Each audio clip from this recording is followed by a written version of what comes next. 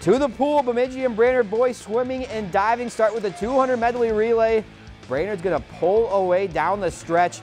Final time of 1:46.08 to the 200-yard freestyle, and again controlled by the Warriors. Gunnar Niemeyer, he'll touch the wall first at 1:56.56, and finally the 200 IM. The secret was draw lane 4 because Michael Belander was won easily. He's ahead of the pack at 2:09 flat. The Warriors cruise to a meet victory, 101-65 the final there. If you've enjoyed this segment of Lakeland News, please consider making a tax-deductible contribution to Lakeland Public Television.